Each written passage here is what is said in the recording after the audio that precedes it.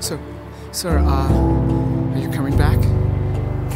Why don't you go take care of Rodney and then get back to work?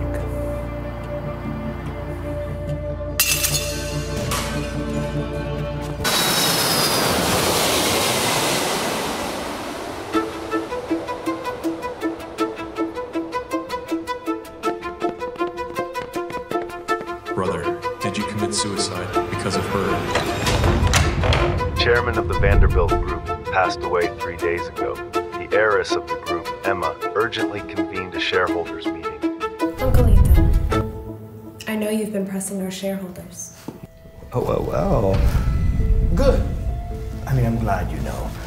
You see, soon your father's will be publicized, and when that happens, I'm going to offer you double to buy 15% of the company's shares. And what if I refuse? Emma, I am doing this for the sake of the Vanderbilt Group. After all, we can't have a blind person like you managing it, can we? Now, soon enough you will know who owns the Vanderbilt Group. And tell me, who do you think that's going to be?